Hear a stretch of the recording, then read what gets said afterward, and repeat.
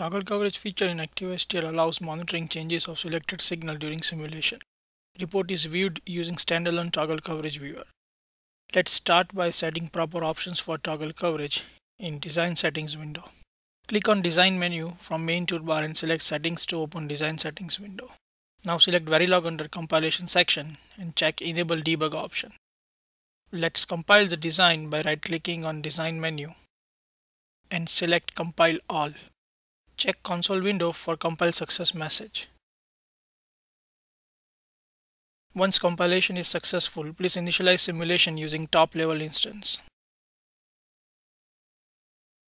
Now in Structure tab of Design Browser window, right click on any instance for what you want to collect toggle coverage and select Toggle On option.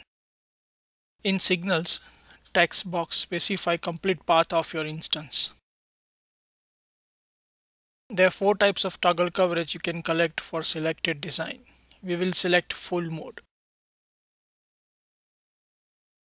In report section, specify the format of report and destination directory where you want to store results and press OK. Now run and end simulation. During simulation, toggle coverage data will be collected and according to options specified in previous step. When simulation is ended, results will be returned to report and stored to previously specified directory. To view result in standalone toggle coverage viewer, go to Tools and select Toggle Coverage Viewer. To load results, click Open and go to location where you have stored results. Select XML file and click Open. Coverage results will be displayed on right hand side of the window with toggle signals in green and not toggle signals in red.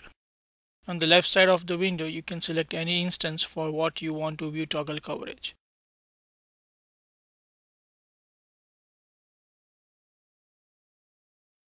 Use filter to see only toggle and not toggle signals.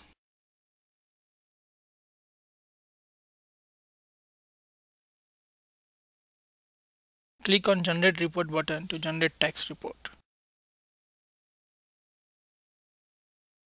If you are using script to perform your simulation, then make sure you use dbg switch with alloc command for compilation.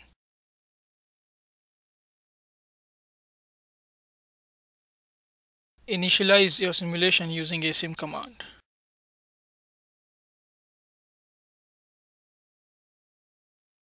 Now use toggle command to enable toggle coverage. Use toggle type switch to select toggle coverage mode. Use XML switch to generate report in XML format and specify your instance.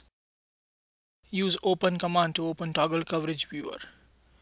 Specify the path where you have stored results.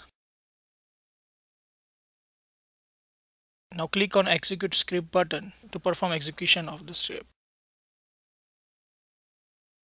and explore results.